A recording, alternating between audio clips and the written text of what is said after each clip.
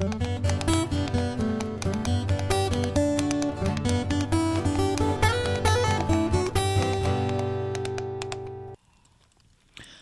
this is Kimberly Brown, editor of the Horse Magazine. We're here today with Dr. Doug Byers from Georgetown, Kentucky. He's a specialist in equine internal medicine and in critical care.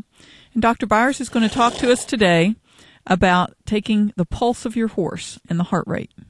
Dr. Byers, where is the best place to look for the pulse of your horse? Well, there are three places that we can check with. Externally, they have an artery right under the rim of the jaw. You take your fingers, somewhat in a pointed fashion, just go to the inside of the jawbone. Be very obvious to you, and then you'll take those fingers and roll them. Oh, Mayor, you got a comment on that. Roll them in this fashion till you pick up the actual tubular structure of the artery and the vein together.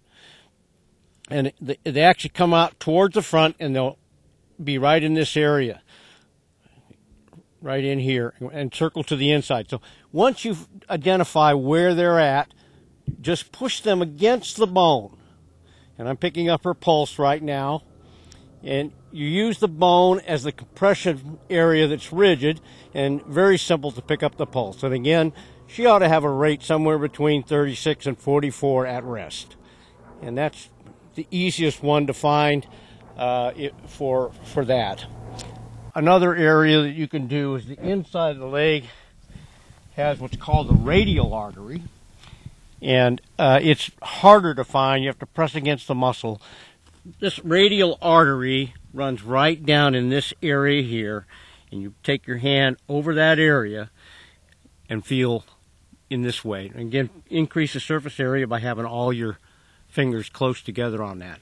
Whereas when you do the jaw, the inside of the jaw, you take your fingers this way, but it's kind of like you're playing the piano rather than getting a whole lot of surface area.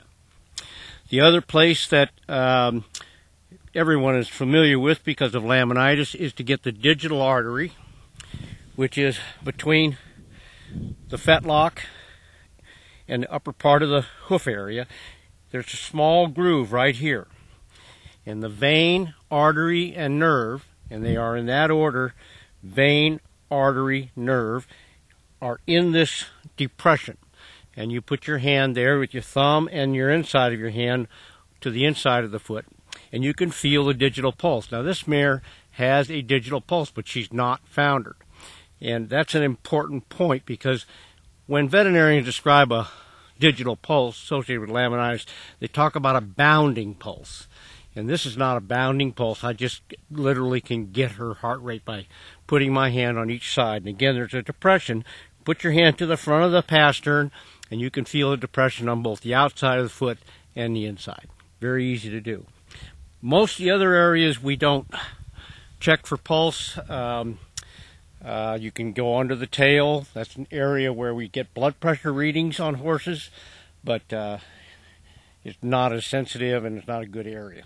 And if you have a colicky horse or one that won't stand still for you to check the pulse in these areas, what do you suggest? Then you have to resort to the stethoscope because you don't want to get anybody hurt trying to go to the inside of the leg, and if the head is moving constantly, you can't get an external maxillary artery as easily. So the stethoscope will be placed right behind this area, and you push forward on the right side more than the left, but you just set it here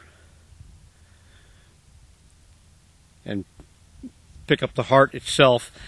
The common technique is to count 15 seconds, the number of beats for 15 seconds, and multiply by 4, and that'll give you your heart rate per minute, which is usually in a horse like this be about 36 to 44. So that's just a normal resting heart rate for an adult horse? Correct. Okay. Thank you very much. Okay. Again, this is the Horse Magazine. I'm Kimberly Brown, and we thank Dr. Doug Byers today.